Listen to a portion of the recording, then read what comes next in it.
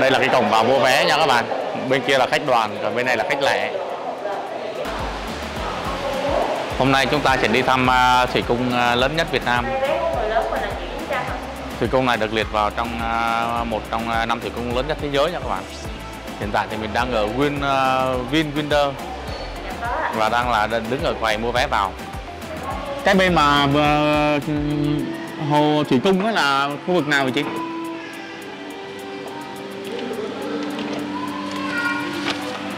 Dạ, thì trước khi mình vào điểm tư vấn bản đồ cho mình nha anh.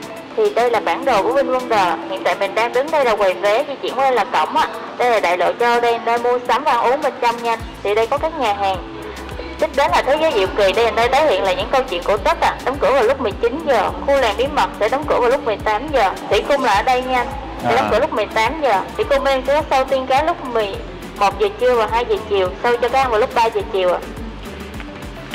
Những trò chơi cảm giác mạnh sẽ đóng cửa lúc 19 giờ. Còn bên đây là công viên nước sẽ đóng cửa lúc 18 giờ. Buổi tối bên có show qua nhạc nước bắt đầu từ 19 giờ, kết thúc 19 giờ 20 và vé chỉ có giá trị vào cổng một lần thôi nha. Dạ. Ví dụ như là bây giờ mình muốn mua vé để vào tham quan cái Thủy Cung thôi thì nó như thế nào chị? Dạ, bên em chỉ bán một vé duy nhất để tham quan 6 khu bên trong nha. Đây không bán riêng khu ạ. Là 950.000 với vé người lớn ạ. Tức là một cái là tổng hết các vé luôn chứ không có bán riêng. Dạ đúng rồi ạ. Là vé vào cổng nhiều người lớn là 950.000. Dạ đúng rồi ạ. Em nghe nói là nếu mà người ở miền Tây là sẽ được giảm giá phải không chị? Dạ hiện tại bên em chưa có chương trình đó. Như vậy là 2 người lớn là sẽ là 1,8 triệu ha. Dạ 1.900.000 ạ. 2 người. Dạ đúng rồi, một vé là 950.000, 2 vé người lớn là 1.900.000 ạ. 1.900.000 rồi, ok. Dạ đây là thời gian mở cửa đóng cửa từng khu và thời gian các show mình có thể tham khảo thêm giúp em ạ. Tức là ở đây là mua vé là chung hết luôn. Cho em 2 vé chị, có cần chứng minh không chị? Dạ không ạ. Không, thông tin bị lộn, không cần chứng minh. Dạ, mình thanh toán tiền mặt hay là trả thẻ ạ? Tiền mặt.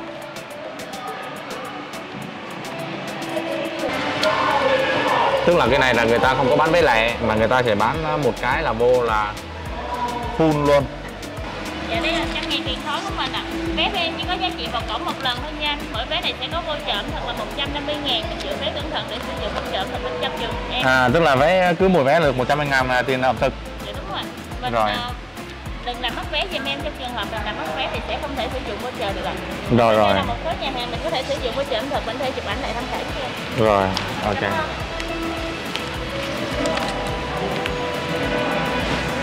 Ở đây thì khi mua vé thì người ta sẽ cho một cái voucher 150, có thể là ăn nhà hàng ở đây thì mình chụp lại để vô trong kia để nhớ.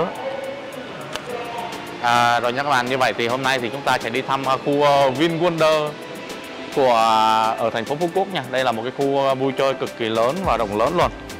Rồi ở trong này thì có rất là nhiều cái khu để cho chúng ta vui chơi. Vừa có quá trời luôn các bạn ơi. Đây gồm có tới 64 hạng mục ở trong này nha. Có tới 64 hạng mục để cho chúng ta có thể chơi ở trong khu VinWonders này. Ở đây là một cái lịch trình nha. Lịch trình người ta cho mình này. Đại lộ châu Âu là giờ hoạt động mà từ 9 giờ tới 7 giờ chiều, 7 giờ rưỡi. Thế giới diệu kỳ, khu làng bí mật, thế giới phiêu lưu, thế giới lốc xoáy và cung điện Hải Vương. Đấy, một khu vực cực kỳ rộng lớn các bạn ạ. Mua một cái vé này là cứ một người là 950 và có thể là chơi cả ngày trong này luôn nha các bạn. 950 chơi cả ngày nha. Bây giờ chúng ta đi với phía vào cổng nha. Mua khu nào khéo lạc đi chơi. Cái này có xe đi vào không ta? Này vé. Ôi đẹp thế. Vé này có giá trị vào cổng một lần duy nhất. Đúng rồi. Tham quan xong hết thì rồi mình đi chuyển ra ngoài. Vô đây là các bạn sẽ nghe một cái tiếng nhạc nó du dương như thời thượng cổ đó các bạn. Ở đây thì người ta có những cái kiến trúc xây nó kiểu giống như những cái lâu đài cổ các bạn. Đấy. Ở trong này thì có cả nhà hàng, khu mua sắm. Nhưng mà cái nhạc giống bước vào vườn cổ tích của ngày xưa đó. Chúng ta đang bước vào đại lộ châu Âu nha các bạn. Chúng ta đang thấy một chú thỏ và chị Hằng Nga. Hello.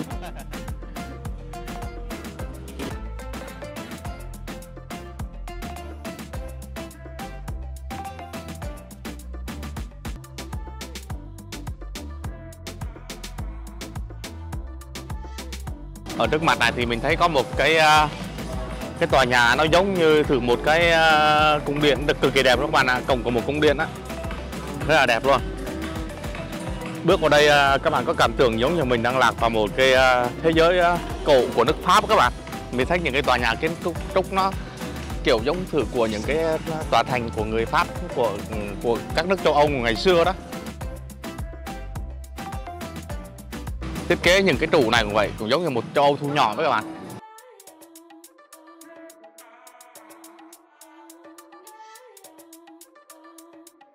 Ở trong này mình nghe tiếng nhạc liên tục, mình không biết là có bị dính bản quyền không. Đấy, ở đây thì sắp tới thì mình thấy là có mấy anh chàng kỵ sĩ, đúng kiểu của nước Pháp luôn. Có mấy anh chàng vệ binh kỵ sĩ đeo mặt nạ sắt.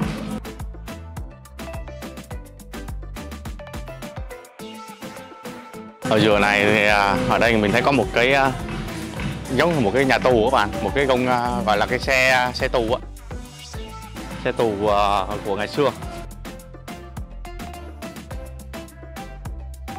Người ta thiết kế những ngôi nhà. Rồi, okay. Mình đang thấy mấy người Hàn Quốc. Ở đây thì chúng ta đang thấy có một cái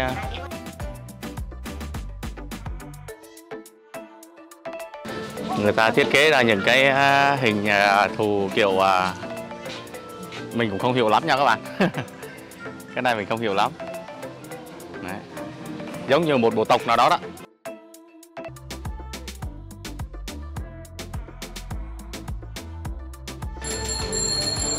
Ồ, trong này có xe đạp luôn.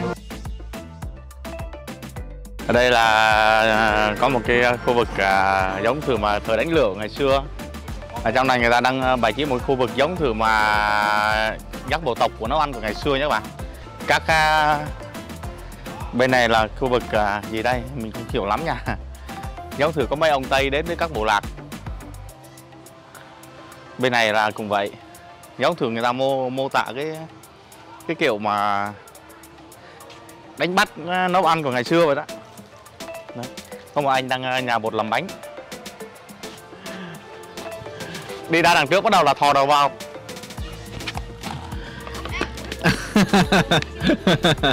Thò đầu vào đây là các bạn sẽ có mũ hình của những cái thổ dân của ngày xưa.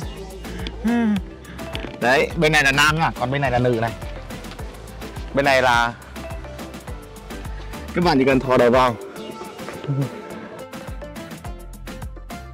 Đấy. Ở đây thì các bạn có thể gọi là chụp hình sống ảo cũng rất là tuyệt vời. Chúng ta đi tiếp nha. Đợt này có rất là nhiều khách du lịch tới đây nha các bạn. Đây đang là khu vực đầu năm. Có rất là nhiều khách du lịch.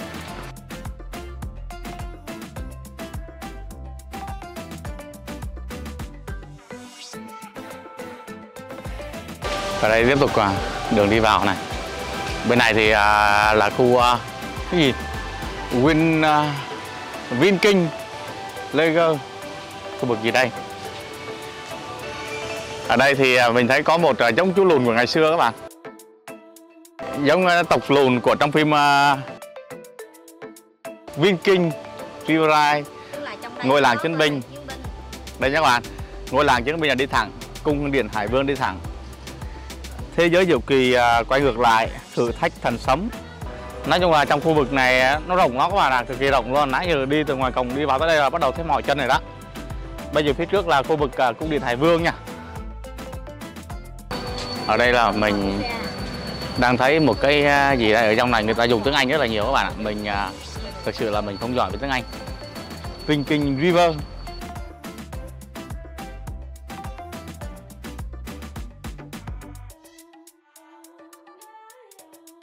Cái này đi đâu đây, mình vào mình ngôi làng chiến binh. Ủa trong này là Này đi đâu vậy? Này vô đâu rồi chị? Này là ngôi làng chiến binh nè. Mình tham gia này chơi là mình ngồi trên phao, sau cái đường đi trên dọc sông á. Mình có thể uống nước là mình ướt đó, nên có thể cân nhắc mố mua nha. À cái này là trong cái vé là có rồi không? Dạ đúng rồi. À rồi. Như vậy là các bạn vào đây có thể chơi các loại trò chơi Nhưng mà cái này là chốc này chắc mình chơi sau quá. Chúng ta sắp tới khu vực cung điện Thủy Cung nữa bạn ơi. Một con rùa to chà bá vật vã luôn.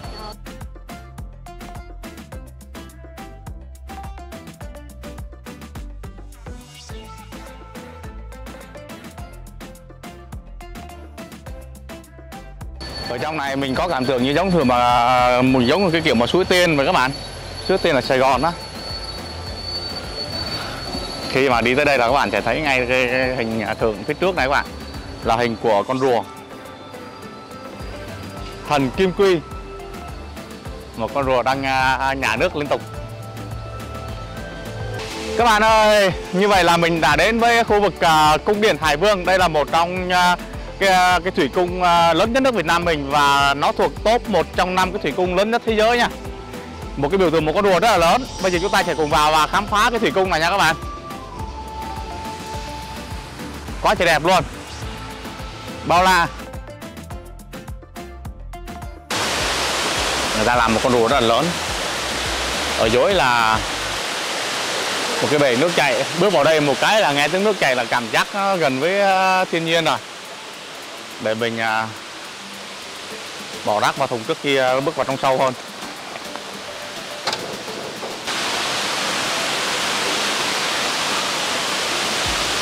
Cung điện Hải Vương.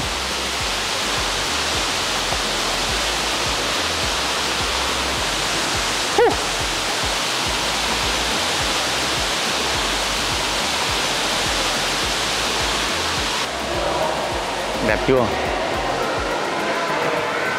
Ngay đầu tiên chúng ta chỉ thấy một vị vua Arthur.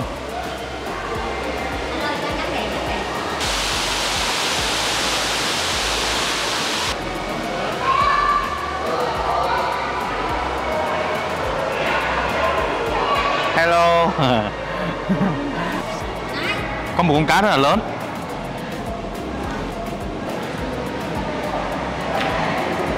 Tuyệt đẹp các bạn ơi. Ở đây người ta làm một cái tấm kính rất cực kỳ dày luôn. Tấm kính rất là dày, chắn cao lên. Hình như cái này là một khu vực vòng tròn đó các bạn ạ.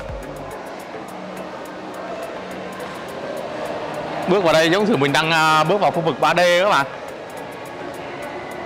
Ôi, cảm giác nó phiêu lắm. Cực kỳ phiêu luôn các bạn ơi. Rất là nhiều loài cá. Chốc được khoảng 11 giờ hơn nó sẽ có cái lúc đó sẽ có làm tiếng cá bơi ở đây nha. Bây giờ chưa có. Ở trên đó là mình không biết là ánh sáng đây là ánh sáng tự nhiên hay là ánh sáng nhân tạo à. Nhưng mà nó rọi thẳng xuống dưới này nhìn nó rất là đẹp. Cực kỳ đẹp và phiêu luôn. Đẹp lắm các bạn ạ. Này các bạn này, cá nó bơi tung tăng này. Ôi. Lúc đầu thì mình tới đây, chưa tới đây mình nghĩ là nó sẽ nằm dưới biển, nhưng mà thực ra đây là một cái bể chứa nha các bạn, một cái bể chứa lớn. Người ta xây, người ta dùng kính cường lực. Ôi những cái đàn cá nó bay, nó bơi kìa, đẹp quá. Ôi các bạn ơi, lại gần đây, lại gần đây. Ôi cái đàn cá nó bơi. Xin chào các bạn, mình đang lạc vào Thủy Cung. Tối quá hả?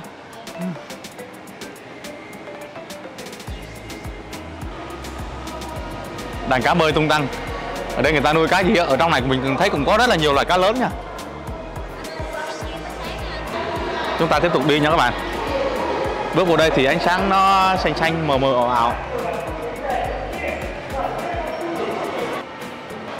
Ở đây thì mình thấy có một cái quả cầu nước. Ở trong này là cái gì ta? À đây là, ở đây giống chỉ là cái máy chiếu thôi các bạn ạ.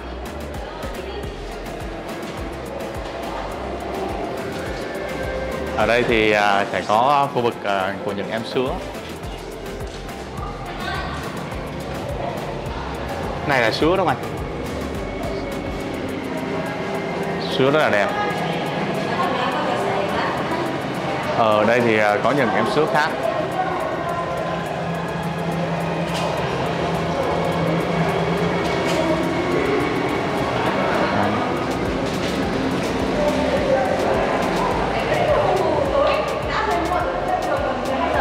Ở đây mình thấy có những cái trù đó, người ta nuôi những con sứa ở trong đó. cái trụ thủy tinh trong suốt á. Người ta nuôi những con sứa ở trong đó cho nó đẹp.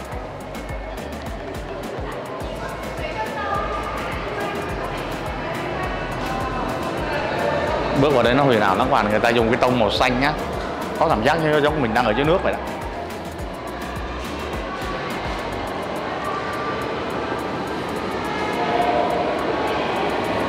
Kho báu đại vương đó là ngọc, một viên ngọc trai thủy tinh trong suốt. Ở trong đó thì mình thấy có mấy em sứa rất là dễ thương.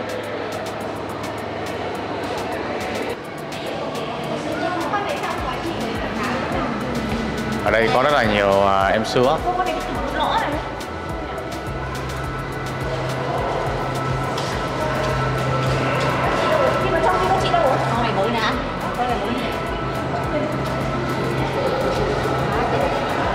Một con sứa đang có bắt một con cá.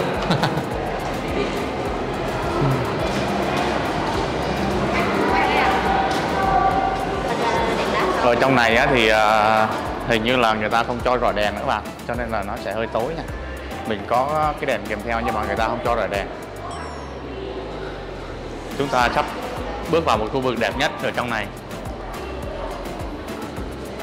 Ở đây thì mình thấy tiếp tục có một cái bể. Ôi, còn phân rất là nhiều nhánh. Hello em. Con cá này nó có một cái miệng rất là xinh. Nó giống như mặt người các bạn. Không biết nó có thấy mình không?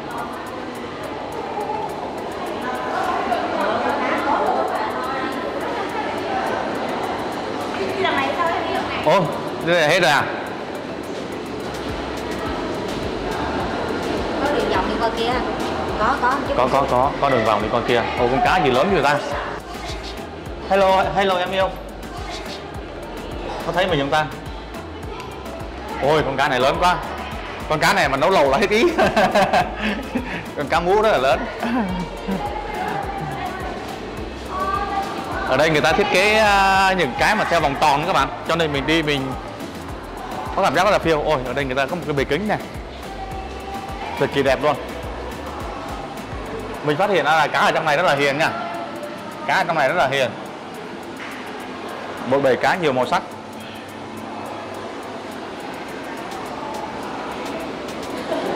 Cá rất là hiền. Đây, một bể cá tuyệt đẹp nhiều màu sắc. Những chỗ cá đấy rất là hiền. Ở đây mấy cái kiến đó, người ta lau rất là trong các bạn. Các bạn nhìn thấy rất là phiêu luôn. Đẹp quá.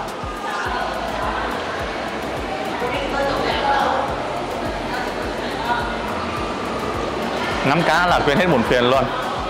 Ở đây mình thấy người ta làm cho hai bức tượng của hai người cá. Ồ, đây là cá gì ta? Đây là cá sấu hoa tiện bạch tạng. Đây là cá sấu hoa tiện bạch tạng nha. Bên này là có một cái bể cá nữa các bạn này. Hello em. Hello. Xin chào. Cá ở đây này rất là hiền các bạn ạ. Ôi, sang đây có một bể cá đủ màu sắc luôn. Ôi.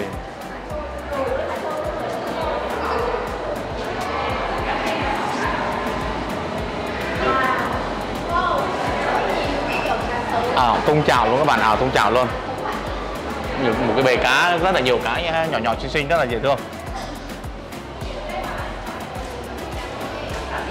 Bước vào đây là ngắm cá là mê cá luôn các bạn ơi.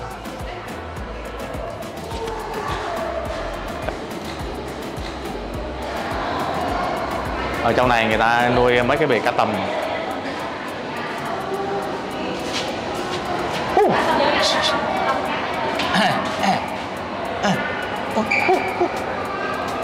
Cá tầm lớn quá. Cá tầm đại dương.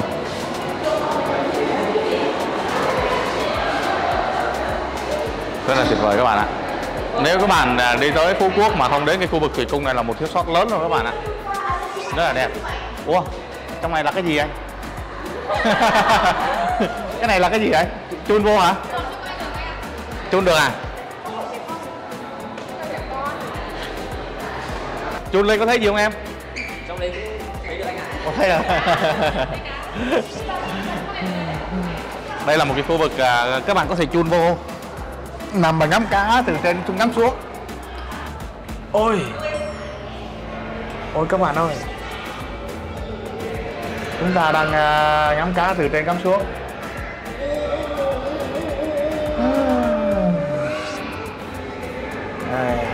Rồi kéo ra đi tiếp nha các bạn. Ở đây thì có một con cá gì đây lớn quá.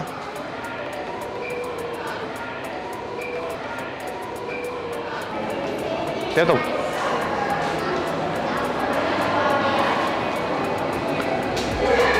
Ôi những con cá chép. Con cá này là lúc này nói là cá sấu bạch tạng, cá biển. Ở đây trong này có rất là nhiều loại cá khác nhau các bạn ạ. Mình thì không có rành về hết những loại cá, nhưng mà các bạn nào rành không? Cá này giống cá ba sa, nước mặn với nước ngọt chứ ta.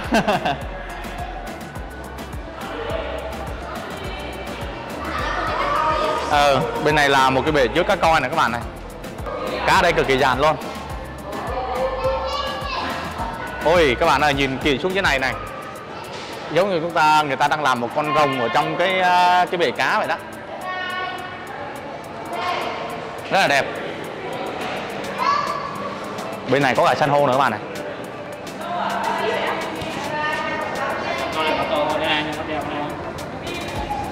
Ở đây có người ta nuôi cả san hô trong này luôn.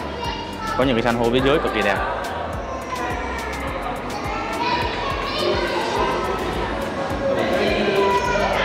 Alo. Rất là đẹp.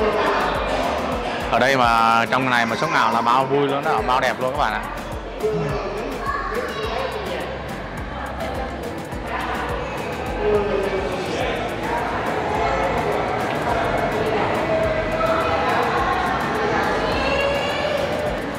Tiếp tục có một cái bể cá lớn.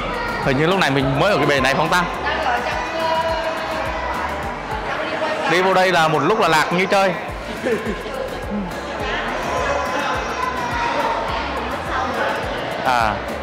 Xuống đây là chúng ta sắp đến với khu vực là vùng nước sâu nha các bạn.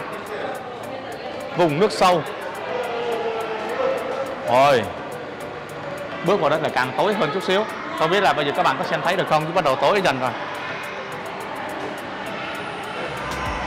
Nó giống thường mà nó tùy loại cá đó các bạn. Có những loại cá nó người ta không ưa ánh sáng nhiều, và có những loại cá ưa ánh sáng nhiều á. Vô đây thì bắt đầu là tối dần rồi. Ở trong này thì mình thấy người ta thiết kế rất là nhiều cái bể cá trụ tròn các bạn, rất là đẹp.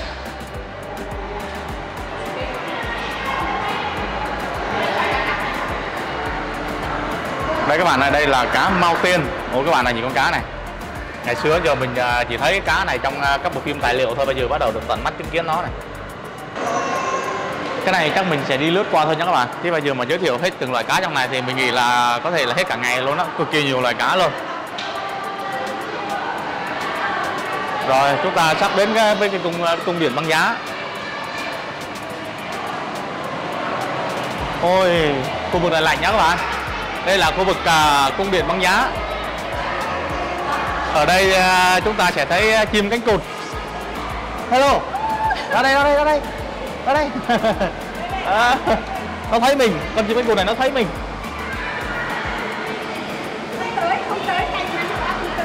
Chim cánh cụt này nó thấy mình. Cần cho ăn đấy. Trong này là hơi lạnh nhá các bạn. Thường các bạn, chim cánh cụt là nó sống ở xứ lạnh á, cho nên là trong khu vực này là người ta tạo một khu vực cho nhiệt độ rất là thấp, lạnh á, để cho chim cánh cụt nó có thể sống và thích nghi được các bạn.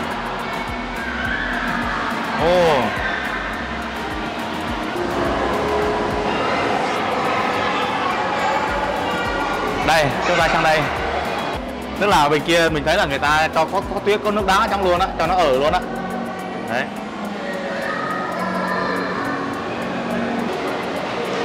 Ở đây thì nói chung là đây là giống cung điện của chim cánh cụt vậy á, có rất là nhiều loại chim cánh cụt. Ở đây thì có một chút chim cánh cụt, chúng ta có thể chụp hình với chim cánh cụt nha. Cái này là chụp hình hả? Ở trong này là cái chim này được 2 chim cái thôi.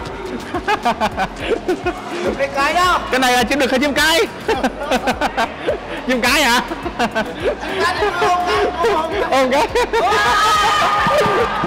Các bạn xuống đây để được chim cánh cụt trưởng hôn nha các bạn. Đây là một chú chim cái nha. Đấy. Khu vực trên này là khu vực gọi là lâu đài của chim cánh cụt đấy các bạn ạ. Xuống đây chụp hình. Xuống đây chụp hình với chim cánh cụt nha các bạn. Bây giờ chúng ta đi tiếp nào vô phía trong này.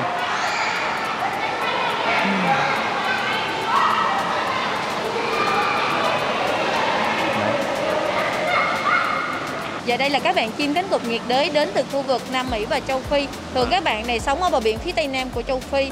Và một giống mà khi mình quan sát kỹ thì mình sẽ nhìn thấy ở đây có hai loài khác nhau. Các bạn này là Humboldt, dạ, là đến từ Nam Mỹ.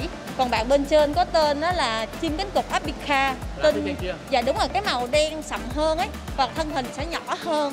Còn bạn Apica của mình á thì cũng có một cái tên quen thuộc, đó là chim cánh cụt châu Phi. Dạ. Còn các bạn Humboldt thì mình nhìn á màu nó sẽ nhạt hơn và sẽ to hơn. Và các bạn này thì tối đa cơ thể các bạn ấy có thể là 4,5 kg đến 5 kg. Còn các bạn Apica thì tầm khoảng 3,5 kg thôi. 3,5 kg một con. Dạ đúng, 3,5 kg một con thôi. Đó là chiều cao tối đa luôn nữa. Dạ, cân nặng tối đa đó. Con này là nó nhiệt độ nó sống lạnh bao nhiêu chị? Dạ, nhiệt độ dao động từ 18 đến 20 độ là nhiệt độ môi trường sống trong nước. Trong này luôn. Đúng rồi, trong nước. Còn bên ngoài hiện tại khu vực này thì mình dao động từ 20 đến 22 độ. 22 độ là nhiệt độ trong nước ở đây ha. Nhiệt độ trong nước thì 18 đến 20. Dạ, còn nhiệt độ môi trường sống á. Con này nó y chang như con vịt luôn các bạn, nó giống đúng rồi. Khi mà nhìn bên ngoài vào á, các cô chú hay nhầm tưởng nghĩ là nó là con vịt trời. Tại thân hình rất là nhỏ nhắn ấy. Đấy là nhìn giống như con vịt sim. Nhưng mà thật ra các bạn ấy được gọi nôm na đó là ngôi biệt thự di động. Cực kỳ là đắt. Đắt luôn hả? Cực kỳ là đắt đỏ, dạ. Mang các bạn ấy về đây á cũng là một cái kiểu như là một quá trình vô cùng là kỳ công, dạ. Cũng như là cung điện Hải Vương của mình hiện tại là nơi trưng bày số lượng chim cánh cụt nhiều nhất Đông Nam Á. Nhiều nhất luôn. Dạ đúng rồi, mình đang với 6 loài và cũng như là gần 95 cá thể. Mình đang có hai khu vực khác nhau, đây là nhiệt đới, còn bên trên của mình là ôn đới. Hai loại khác nhau. Hai loại khác nhau, ôn đới thì đến khu vực Nam Mỹ. Xin lỗi, Nam Cực. Nam Cực đúng rồi, cái này mới là Nam Mỹ. Bên đó là Nam Cực. Và cũng như các bạn ấy ở nhiệt độ sẽ khác hoàn toàn với các bạn nhiệt đới nha. Ôn đới từ đúng rồi, từ 0 đến 8 độ thôi. Rất là lạnh. Mấy con này nó hiền không chị? Không hiền, không hề hiền, đúng rồi. Các bạn này không hề hiền đâu, nhìn đáng yêu như vậy thôi, nhưng thật ra mình đưa tay gần các bạn ấy sẽ cắn ngược lại mình. Tại vì thật sự không phải là quá hung dữ, nhưng mà mỗi loài thì nó sẽ có những tập tính riêng. Giống như đang nghĩ là mình cho ăn hoặc là mình tấn công thì các bạn ấy phản xạ tự nhiên sẽ cắn lại mình. Đúng rồi, cắn lại mình. Đấy, rồi cảm ơn chị nha. Đấy, như vậy đây là sẽ có hai loại chim cánh cụt trong khu vực này nhé các bạn. Ở đây là Nam Mỹ, còn kia là Nam Cực và còn đây là Nam Mỹ. Dạ, Nam Mỹ là châu Phi. Tức là có chim cánh cụt châu Phi nhé các bạn. Châu Phi là chim cánh cụt Apica đấy. Đấy, đây là chim cánh cụt châu Phi, còn bên kia là chim cánh cụt của Nam Mỹ. Nam Cực là lạnh hơn, đến khu vực băng giá. Đấy. Đúng rồi, còn ở đây là nhiệt độ bình thường thôi, nhiệt độ không đòi hỏi quá lạnh. Dạ. Thế là mấy con châu Phi nó sống nóng hơn chút xíu. Đúng rồi, nó ở bờ biển phía Tây Nam, bờ biển ấm. Dạ. Cái thức ăn của bạn ấy rất là xa xỉ. Ăn gì vậy? Ăn cá chích, cá hồi, rồi mực, rồi cá tuyết, cá sồng, đúng rồi, ăn cực kỳ xa xỉ. Thành ra nuôi con này là khó hơn là nuôi người các bạn nhé. Ăn rất là xa xỉ. Thực hành các bạn chim cụt lớn thứ hai trên thế giới. Bên này hả? Dạ đúng rồi, là Kiên. Bên này sẽ có chim. Đây là chim cánh cụt gì chị? Chim cánh cụt này có tên gọi là chim cánh cụt Kiên. Nó là loài lớn thứ hai trên thế giới, chỉ đứng sau hoàng đế thôi. Dạ. Đây là chim cụt lớn thứ hai trên thế giới. Đúng rồi, chiều cao tối đa của bạn là 95 cm và cân nặng là 17,5 kg. Ôi. Dạ. 17 kg luôn. 17,5 kg luôn.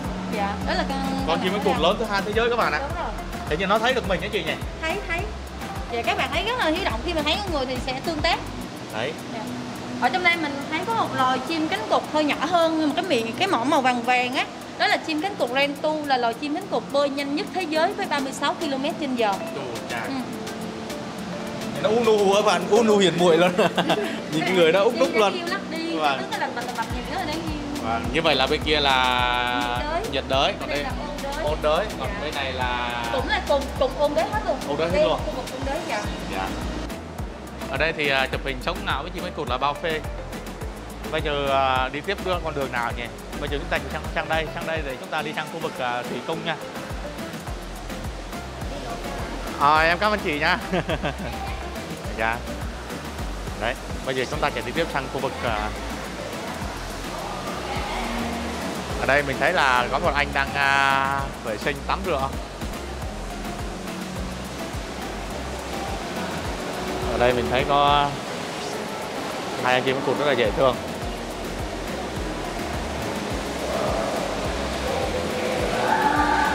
Nhìn rất là hiền lành nhá các bạn.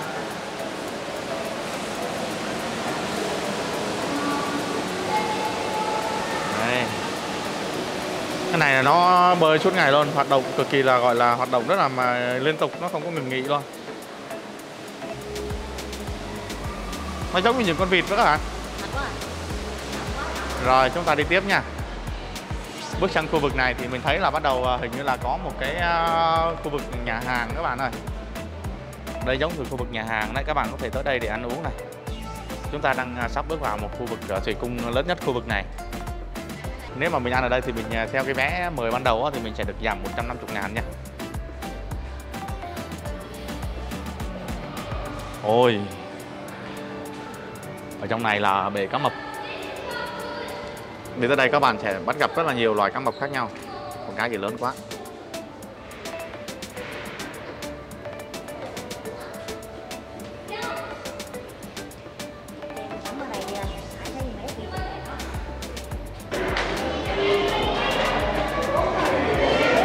Ở dưới này mới đúng là cái ở đây có một cái bể chứa lớn nhất luôn các bạn.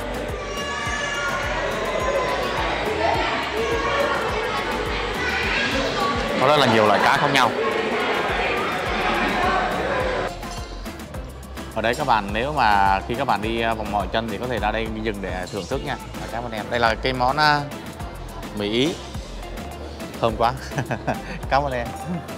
Cái này là trong cái vé mua 200 cái vé mua sẽ được 2 cái voucher giảm giá. Cứ một cái voucher là có giá là 150 nhá các bạn. Hôm nay mình đi 2 người thì mình sẽ có 2 vé, tức là mình sẽ có 300.000. Mình mới order nước và một phần ăn ra các bạn này. Đây là cái phần mì Ý, Ý chả nó rớt. Đây là cái phần mì Ý nha, thơm chưa? Ở đây thì các bạn có thể vừa ăn vừa ngắm bể cá phía sau. Ở đây có một cái khăn rất là lịch sử. Cái khăn này thì các bạn có thể quàng lên cổ hoặc là đắp phía dưới để ăn khỏi nó rớt nha, cho nó lịch sự nha. Ở đây thì người ta ăn cho mình ăn theo kiểu Tây các bạn ạ. Cái phần mì này người ta cho mình cái gì đây? Thơm quá. Cái này là ức gà nha. Ăn như kiểu Tây luôn.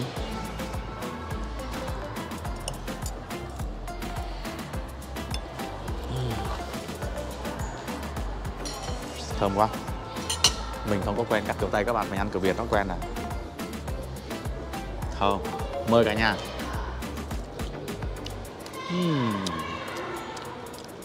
Thơm. Bây giờ là 1 giờ chiều rồi. Trong 12 giờ á thì sẽ có nàng tiên cái biểu diễn. Này là gì đây em? Cappuccino. Ôi đẹp quá. Việt Quốc đã xay rồi. Đây là một ly cappuccino. Về hình một chiếc lá rất là đẹp. Cái khu vực này giống ở phía dưới đáy của Thủy Cung các bạn. Ở trong này khá là nhiều món. Đây là cái phần mì Ý nha.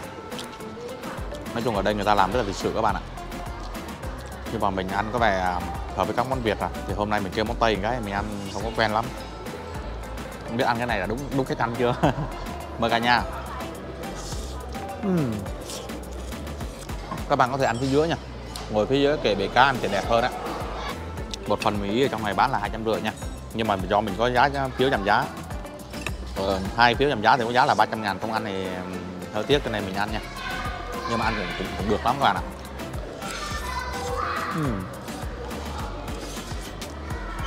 Đi nãy vừa trong kia lòng vòng hơi đói bụng á. Bây giờ đã ăn cái này đúng bài à. Với 150 thì các bạn có thể ăn một món nhẹ và một ly nước. Ly Việt Quốc đã xay trong này có giá là 60.000. Nó bằng giá ở ngoài các bạn, không có cao hơn nha. Lúc này mình mới bước vào mình tưởng ở trong này giá sẽ cao hơn, nhưng mà sau khi mà gọi ra thì thấy giá nó cũng bằng giá ở ngoài thôi. Đây là khu vực lãnh địa cá mập Hòa Sát Lanh.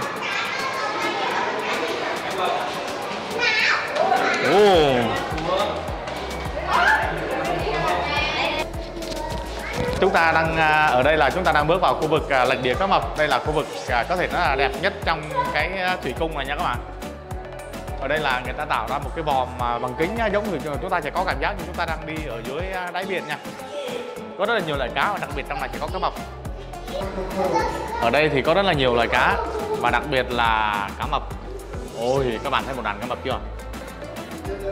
Có rất là nhiều con cá mập ở đây, hình như là cá mập búa mà thôi. Mình không có rành về các loại cá nhưng mà hình như mình thấy có hai cái mùi hai bên thì đó là cá mập búa thì phải. Nó có một loại cá mập khác nữa kìa. Đấy. Mấy cá mập trong này mình thấy nó rất là hiền, nó không có tranh giành với nhau. Ở đây chúng ta có thể nhìn trực tiếp những con cá mập luôn. Ở trong này thì nhiệt độ nó hơi mát mát nha các bạn, nó không có nóng. Và hình như mình thấy ở phía trên này là ánh sáng ở trên nó xuyên xuống á, y chang như có cảm giác chúng ta đang đi dưới đáy biển luôn, rất là đẹp. Ở góc này thì mình thấy người ta có cấy những cái san hô nữa các bạn này. Cái này không biết là ở đây không phải là san hô, cái này là người ta tạo thành san hô thôi chứ không phải là san hô. Chúng bây giờ là chốc nữa là khoảng 2 giờ chiều là cái phía khu vực mà chúng ta đi vào ban đầu sẽ có nàng tiên cá nha. Bây giờ chúng ta sẽ đi vô đây tham quan một chút xíu, xong rồi chúng ta đi ra tham quan nàng tiên cá. Ôi cá mập nhiều quá. Cái gì đây? Bên này là vương quốc khổng lồ. Cái gì khổng lồ ta? Đấy các bạn, ôi. Bước vô đây nữa là một khu vực cực kỳ rộng lớn luôn. Vô cùng rộng lớn. Ánh nắng ở trên nó rọi xuống, các bạn thấy không? Y chang như chúng ta đang đi dưới đáy biển luôn. Ở đây là người ta làm những cái kính này các bạn. Mình có cảm giác là kính, đây là cái kính cường lực cực kỳ dày nha. Dày lắm. Bây giờ ở đây nhìn lên á, như thử chúng ta đang ở dưới đáy biển đó các bạn này. Ôi, ở đây có những con cá đuối cực kỳ lớn này. Cá đuối rất là lớn. Đấy. Ở đây người ta thiết kế có một cái van tàu giống như mà chúng ta đang ở dưới đang đi xuống đồng ngầm các bạn. Vặn cái nắp này ra là lên. Ôi. Đi tới khu vực này các bạn này, nhìn lên cái trần này. Khổng lồ là mấy cái con đó thì nó khổng lồ kìa. Quay con đó chưa có gọi đúng không? Đây các bạn này, cái này nhìn lên trên trần nha. Ở trong này có một cái nhạc, người ta mở nhạc á, nó có cảm giác giống như một cái gì nó huyền bí lắm. Đấy. Giờ này là giờ nghỉ trưa rồi. Cá rất là nhiều. Đây. Rất là nhiều tôm cá mực khác nhau.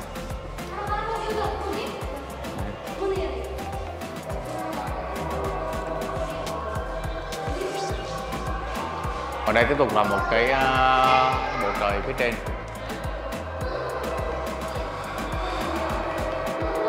Có rất là nhiều loại cá khác nhau, cá mập thì mình thấy được 2 loại, một cá mập búa này. Nhưng mà sao cá mập trong này nó không ăn thịt mấy cá kia?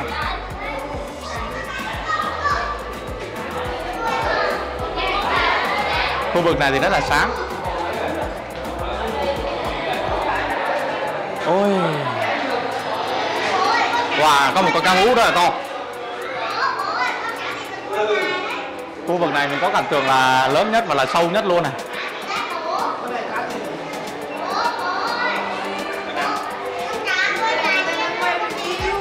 Ở dưới này các bạn, mình thấy là người ta thiết kế. Ở dưới này thì mình thấy người ta thiết kế giống như là một con tàu bị đắm các bạn. Một con tàu bị đắm mà phía ở trong này là phía trong con tàu vậy đó. Đấy. Bước vào cái khu vực này giống như chúng ta đang gọi là bị đi dưới đáy biển đó các bạn, cảm giác như mình đang đi dưới đáy biển luôn. Ôi, khu vực kia đẹp quá.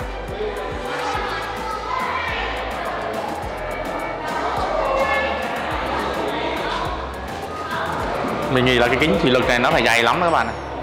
Kính rất là dày.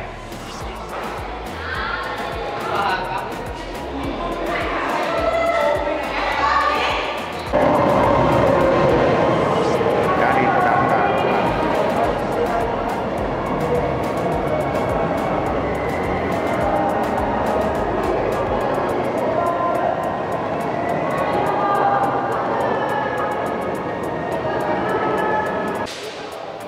Các bạn có thấy cảnh tượng cá bơi lội không?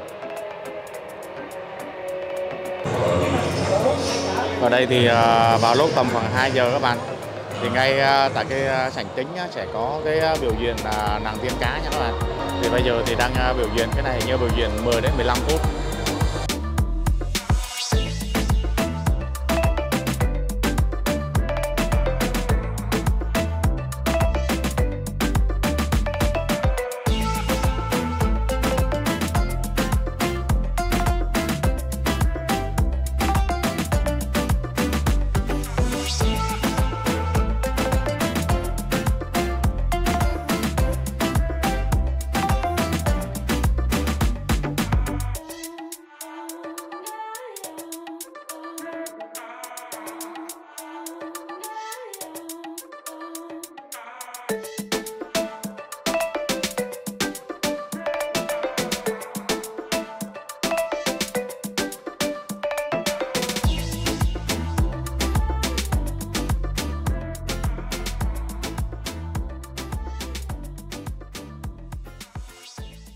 Sau khi đi hết Thủy Cung thì chúng ta sẽ đi tiếp một vòng nha các bạn.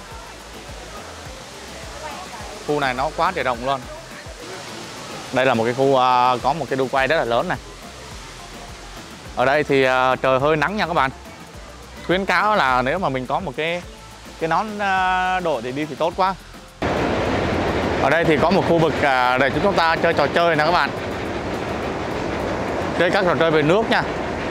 Hôm nay thì về cái máy móc của mình không có tiền đi các trò chơi về nước.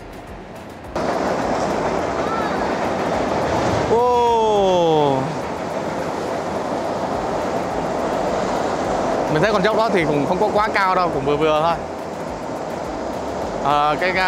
Nói chung ở trong này là cái vé mua vào thì bao gồm mình chơi trò chơi thế này luôn nhá. Đây là cái đường vào các trò chơi về nước nha. Các bạn ơi, khuyến cáo các bạn đi vào đây là các bạn nên mua thêm một cái nón lá nha các bạn. Thực sự là nãy giờ mình vô đây mình không quên mang đi theo. Ở trong này đi khá là nắng nha. Rất là nắng. Đi qua cũng có chỗ cống nhâm, nhưng mà nếu mà không có mình sẽ đi qua rất là nhiều đoạn trời nắng á. Cho nên là rất là nắng nha. Khuyến cáo các bạn là nên mua thêm một cái nón đội nha các bạn. Khu vực bên này là khu vực các trò chơi mạo hiểm. Đây, bây giờ mình sẽ quay cho các bạn một số trò chơi mạo hiểm nha. Mình chỉ quay cho các bạn tham khảo thôi nha, nhưng mình không có chơi. Cái này nó xoay ngược cho nên là cái này ngồi xuôi với sợ cho xoay ngược thì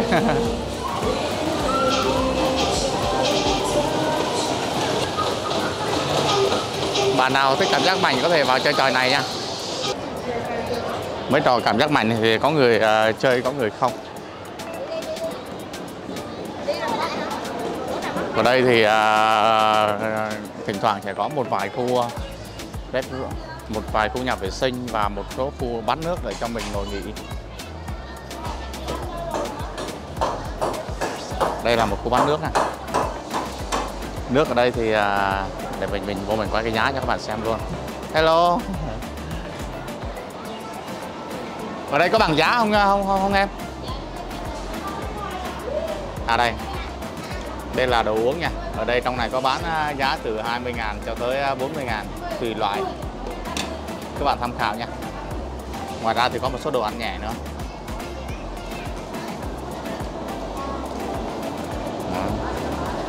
Cảm ơn. Ở đây thì mình thấy có một cái tháp lên xuống và một cái vòng xoay tít mù luôn. Nếu bạn nào thích chơi trò chơi cảm giác mạnh thì có thể ghé vào đây. Có một người cùng chơi các bạn này.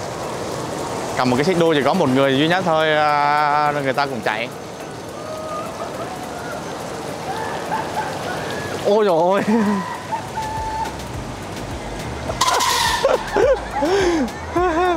Ôi dồi ôi. Ôi dồi ôi. Mặt xanh lè luôn. Mặt xanh mét luôn. Ôi trời ơi, nó đưa lên nó ngửa xuống kìa. Chơi với trò này là chịu hết nổi các bạn ạ. Có một anh chàng đang chơi mặt xanh mét luôn rồi. Mặt xanh luôn rồi, nhắm mắt luôn, không dám mở mắt luôn rồi.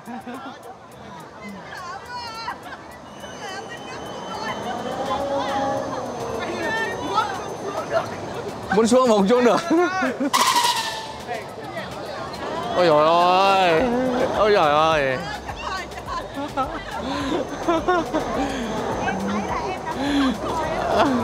Ôi trời ơi.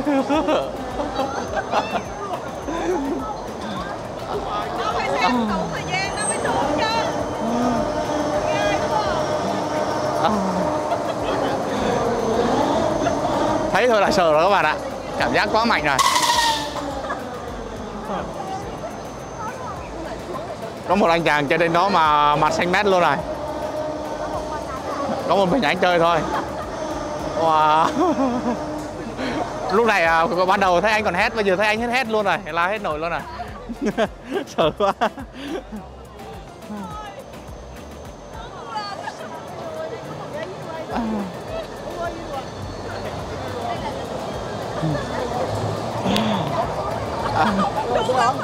Muốn xuống lắm thì không xuống được. Đây là một trò chơi cảm giác mạnh nha. Bạn nào thích cảm giác mạnh có thể thử qua nha. Đây là thêm một cái trò chơi mạo hiểm.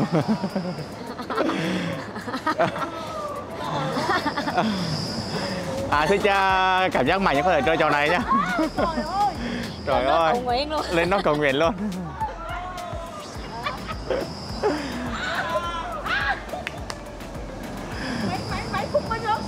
Không biết mấy phút mới xuống. Gần xuống rồi đó. Trượt siêu tốc. Thế rồi. Tím mặt hết. Tụt huyết áp luôn. Tụt huyết áp luôn các bạn ạ. Chơi trò này là tụt huyết áp luôn á. Rồi nhé các bạn, như vậy thì mình cũng vừa mới khám phá xong một vòng khu vui chơi giải trí VinWonders nha. Hy vọng là qua những thước phim vừa rồi thì các bạn đã phần nào hình dung được cái khu giải trí này như thế nào nha. Cực kỳ rộng lớn của các bạn ạ, chơi đi không là mỏi chân rồi. Về phần giá cả và địa điểm thì mình sẽ cập nhật trong phần mô tả của video nha. Nói chung là video ngày hôm nay thì mình cũng đi, nó cũng gọi là chưa thật sự chi tiết cho bằng hết đâu. Mình chỉ đi những cái tổng quan, những cái gọi là có ở đây thôi, chứ mình cũng không có đi vào ngóc ngách. Ví dụ như những cái khu về trẻ em thì mình không có đi hết ngóc ngách nha các bạn. Về những khu mạo hiểm thì mình không có chơi được, vì mình cũng hơi sợ các trò chơi cảm giác mạnh nhá. Còn mình cũng đã quay cho các bạn phần nào cái khu vực này để các bạn hình dung khi có ý định tới đây rồi nha. Cảm ơn các bạn đã xem hết video này nha. Đừng quên like video và đăng ký kênh để đón xem nhiều video mới, nhiều địa điểm thú vị mới từ kênh Đi Đâu Ăn Gì nha. Còn bây giờ thì mình xin chào và hẹn gặp lại các bạn ở video tiếp theo các bạn ạ. Làm cái video này mệt, đi không rất là mệt. Lối ra.